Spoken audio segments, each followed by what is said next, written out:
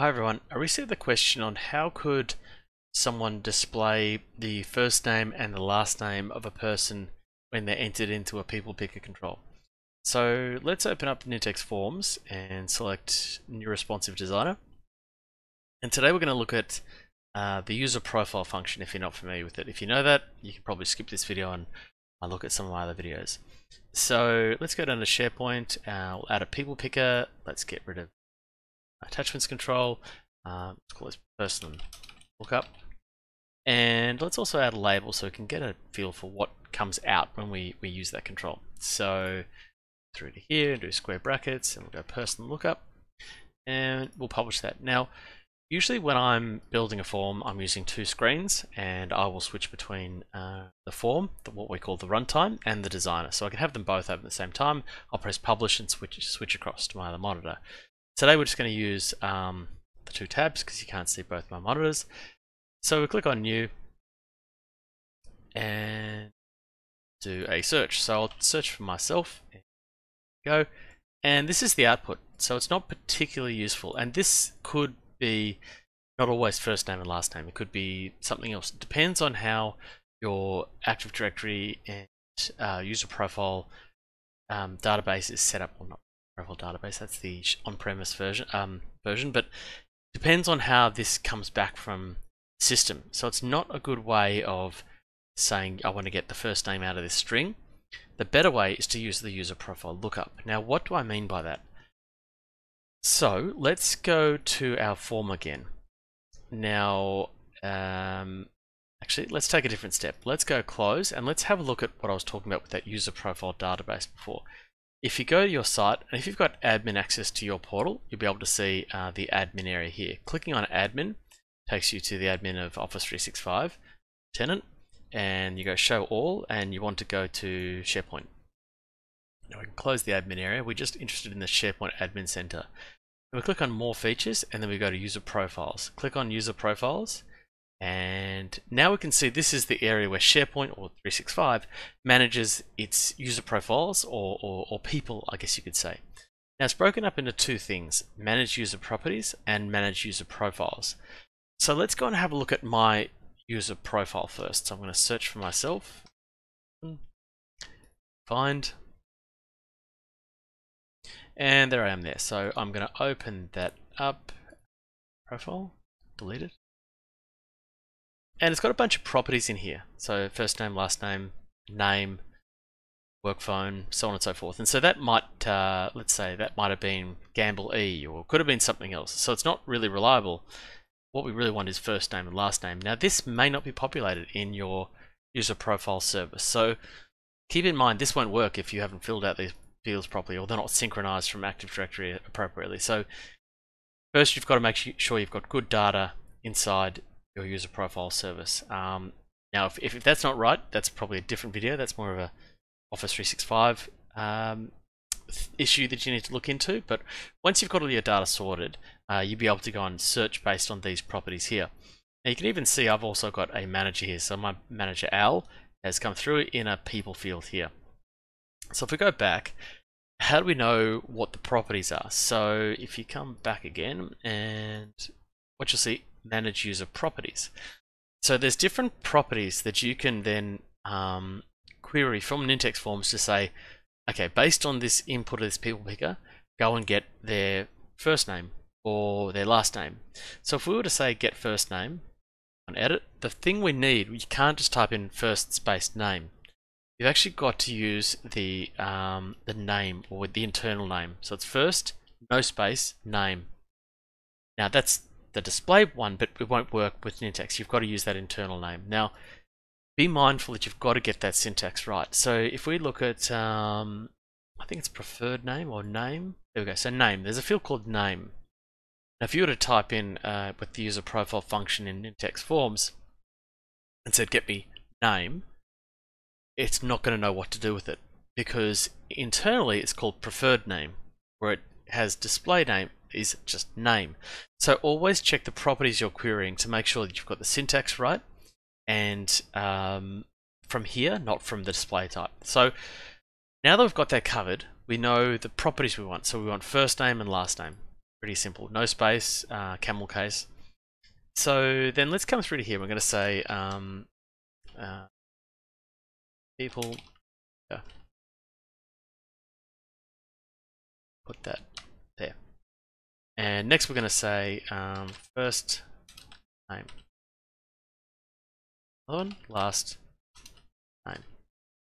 Oops, goes too bold. Alright, so now we need to put two properties in here. So sure, go and press insert. We're going to create a variable, and I'm going to call this first name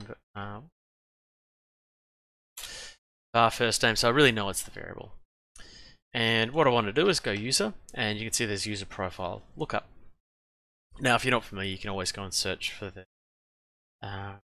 help and go and learn all about it. But what you basically want to do is, well, let's have a look here. User profile. We want to pass in a email or a people picker or something, and then we're looking for property name. So the internal property name. So, like we said before, pass in an email address or a people picker, and then that specific syntax we looked at before. A preferred name, or where are we? First name. So it's really important to get this right, basically. So let's come back here while it loads. We're going to say person lookup is our people picker, and we're going to say first name because we know that was the property syntax there. And there we go there. So we've got that there. Alright, so we've got our first name created, create and insert, and then we're going to do the second one, and we'll say insert, create variable, var last name. Again, use a profile lookup, and we'll put in person lookup, which is our it's our people picker, and again, last name. And as I said, don't always assume the internal name based on the display name of that property. They can be different. Okay, create and insert. So we now got these properties. Unbold that one, I think. Go bold. Can't help myself. Bold. All right, go publish, and we'll close this guy. Close this guy. We don't need those properties anymore. Go back to my form. Click on new. Now, if I search for me now. Gamble, and then we see now, so it's come back with what the value this control has, but then it's also gone and done a user profile lookup to that database and found my first name and my last name. And I could say, well, actually it's not you. Put in Al and look up Al. Bunch of Al's. It's Big Boss, isn't it? Big Al, there. Big Boss. Alfredo Pacino. So he's my boss. So let's say I wanted to, in this first name and last name, I actually wanted Alfred Pacino, sorry. So let's clear that. And how do we put my name in here and get the boss? So let's go here. Let's do something here. Say copy these, paste, and go boss first name, boss last name. Now we've got var first name, var last name, and number of variables, and we're going to copy one of these. So what we need to do is we're going to go var boss first name. What I'm going to do. So first we need to do a user profile lookup for manager. Just going to output that for a sec. Let's just see if that works. Let's go and get rid of that one. That one. Insert. Big boss first name. And that's just going to come back with the manager, pretty much unformatted. But we just want to make sure that the manager property is actually the manager property internal name. Because I wouldn't be bothered opening up the admin center again because it takes too long. Okay, so we've got me and Ewan Gamble. What have I done wrong? Still hasn't come through yet, so press refresh. Did I publish?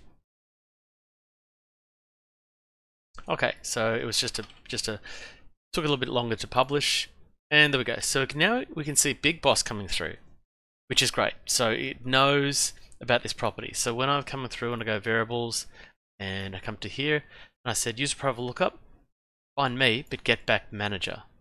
Now once we've got that, we actually have to do another user profile lookup. So we can copy this, paste this, we go user profile lookup, and grab this, okay, first name, like that.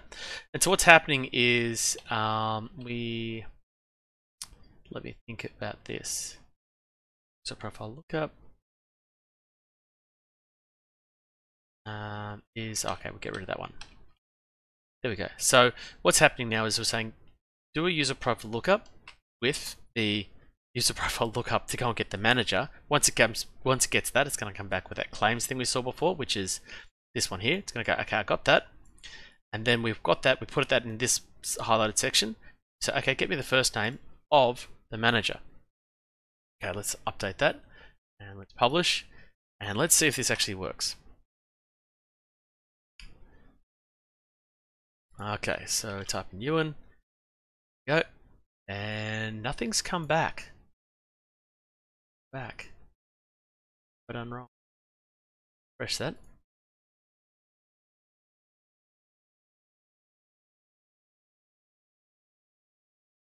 Nothing. I have done something wrong, obviously, so let's have a look.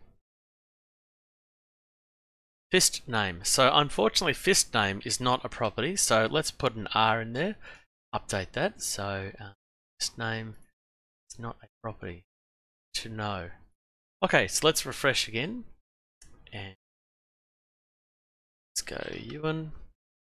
Okay, and Alfredo's come through. So that was my fat fingers stuffing that.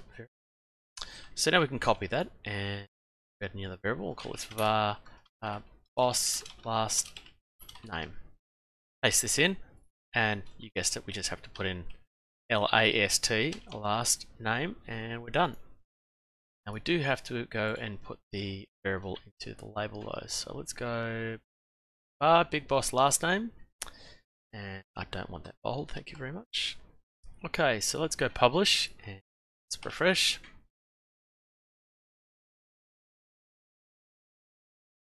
Okay. And there we go, Alfred Pacino. Alfred Pacino is not actually my boss, but there you go. So that's how you can use the user profile lookup to get the first name and the last name, or get the manager's first name and last name, or it could be phone number, or whatever you choose. We could even take it a third step and get the manager's manager, or the person's manager's manager. Yeah. So I hope you find that useful. Certainly let me know in the comments below, or if you'd like to see something else. Cheers.